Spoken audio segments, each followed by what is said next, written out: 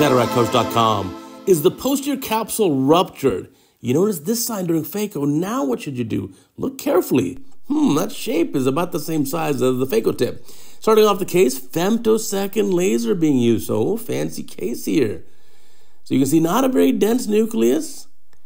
Relatively soft, getting this thing removed pretty easily. Here we go, nice and going at high speed. There's the epinuclear shell coming out.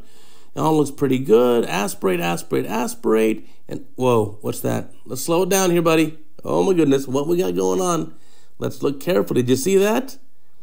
Right behind that big epinuclear shell, you see what looks like the outline of your phaco tip. This is the part where your heart's beating real fast.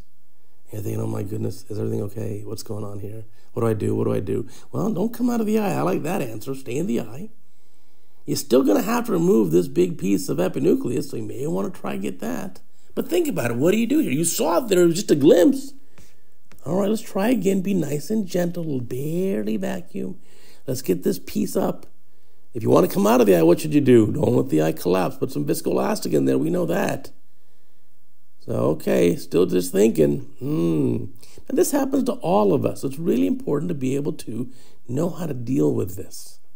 How do you deal with this? So what we're going to do here is, inject the viscoelastic. I like the injection of viscoelastic being underneath that piece. That's smart. Now you can bring that thing up and aspirate it. Very nicely done. So bring a piece up and you can keep injecting more viscoelastic. Now try to just give vacuum when you see the piece of that material, the lens material, on the phaco tip. And look at that extra injection of viscoelastic. That's smart. Now you can see that hole. What is that round spot? What do you do here? I like the idea of keep injecting more viscoelastic. That's smart. Now you can still salvage this case. You can have a beautiful outcome. But is it broken or not? What do you think? So I like the injection of viscoelastic there with one hand while aspirating with the other. Viscoelastic's cheaper than vitreous, right? We say it all the time. Being careful here. Don't overinflate things with viscoelastic. Nice and easy. Get that last piece out. Now, probably the best thing is to move to some cortex aspiration with the IA probe. So now more viscoelastic going in. I like that idea. Inject, inject, inject. This is where you tell your staff, please open another tube of viscoelastic. And yes, I need it. Just open it. Better to have extra viscoelastic available. Now what? There's that round hole. What do you do now? More viscoelastic.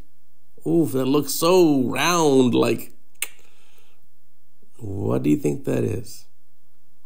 Think about it. It looks like it's a hole in the capsule, but is it? What if it's just a hole in the cortex? And what if by some miracle the capsule is intact? You know how you check? Viscodissection. Go there and viscodissect the cortex off the bag. So there you go, viscodissection, yes. And look, so far, that still looks like a hole. But we can dissect a little more, and then you'll be surprised. Look, look, look. More viscoelastic going in, viscodissect, and no more hole. Hey! What a stroke of luck. The phaco tip went through the epinuclear shell, went through the cortex, and stopped just a micron or two shy of that posterior capsule. Woo! Talk about stress. You know how to deal with stress in cataract surgery? There's a whole section on that on CataractCoach.com. You got to check out the website. I have all kinds of great material, how to stay calm under pressure. Search the keyword anxious or nervous on CataractCoach.com and you'll see some great pearls for learning. Now I think we're okay. Now you look into the eye and say, all right, it's just cortex. Everything else should be fine. But still proceed with caution here. More viscoelastic going in. At this point, I'm pretty sure there's no hole. So at this point, I think you just go into the cortex removal. Either a coaxial or bimanual IA setup would be great. Again, don't overly keep inflating viscoelastic because what if there is some weakness in the bag that you created? And are you going to pop right through it or expand it even more? So you can cause damage, as you've seen with other videos here in CataractCoach. You can cause damage with viscoelastic too, so be cautious. Here you go, end of the case. I like the idea. Put the lens in first. Oh, look, like a trifocal or multifocal lens. Now cleaning up all of the remaining lens cortex. And there you go, trifocal lens. So this is a tough case because this lens, if you had a big wide open posterior capsule, you couldn't get the trifocal lens in unless you created a posterior capsulorhexis. And so here, able to clean up the cortex pretty nicely. We're obviously speeding the video up here to get through it. And this patient can have a real nice outcome here.